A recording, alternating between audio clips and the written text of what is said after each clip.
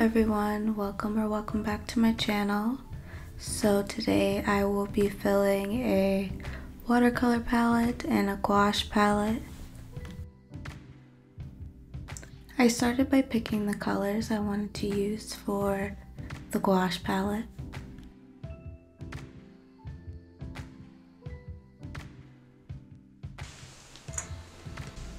All of the colors that I used in this gouache palette I will have linked in the description box, as well as the watercolor palette. I did not end up swatching this gouache palette because I feel like the colors are pretty true to what comes out of the tube.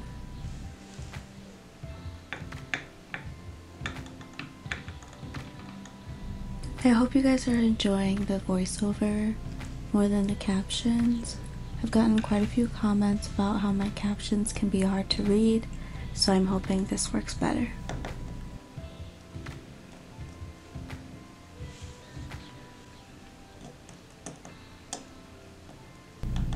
I'm trying to be a little bit more adventurous this year, so you'll see a few colors here that I've never used or rarely used, so hopefully that'll encourage me to use them a little bit more this year. I purchased this palette on Amazon about a year ago, and it's really nice for keeping gouache moist and easy to access. If you guys want to check it out, I will link it down below.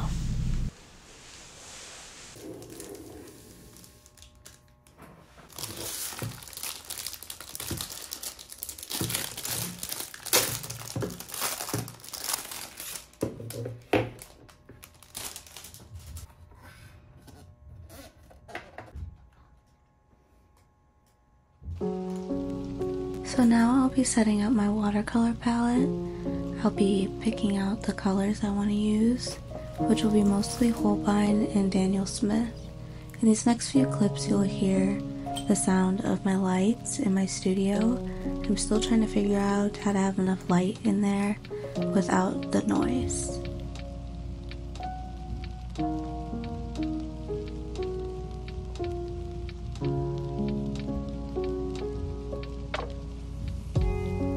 My goal for this palette is to have a warm and cool of each primary color, and then also have a lot of earth tones, because this year I'll be focusing more on watercolor landscapes.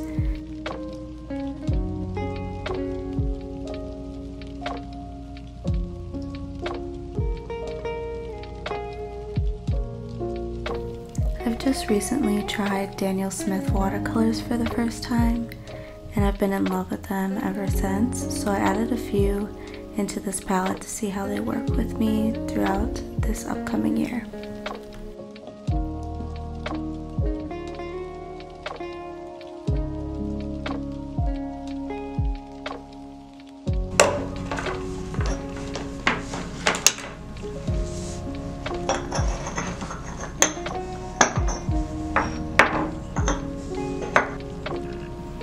I'm just going to swatch out all the watercolors really quickly.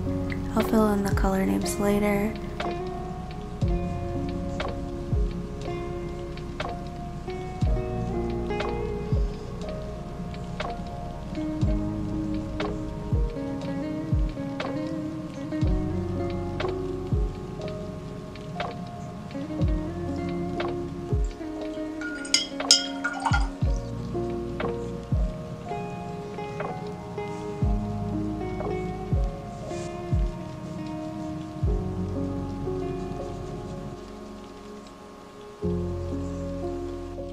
Now that I'm finished setting up my palettes, I will go over some other art supplies that I want to really focus on this year.